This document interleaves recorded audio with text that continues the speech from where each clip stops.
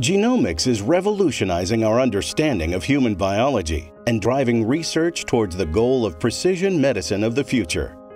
But the size and complexity of genomics data creates huge backlogs in the analytics needed to finish research projects. Setting up a genomics analytics pipeline can be very complicated, but now there's help. Intel and the Broad Institute of MIT and Harvard are working together to make genomics analytics run faster at unprecedented scale and with easier deployment. The Genome Analysis Toolkit from Broad is the foremost set of software methods for genomic analysis. Intel and Broad are making available a series of common, validated reference designs for hardware and optimized software. This integrated solution will show how to get the most out of Intel's latest compute, fabric, memory, storage, and FPGA acceleration technologies.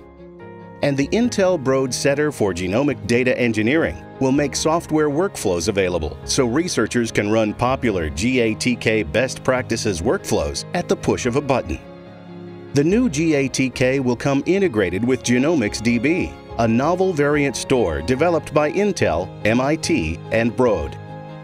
Genomics DB is a game changer.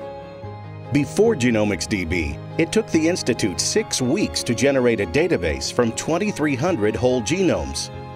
With Genomics DB, the Broad Institute was able to generate databases with 5 times more information in only 2 weeks for one of the largest genomic data aggregations in the world. And all this is only the beginning. You can find out even more by visiting us on the web.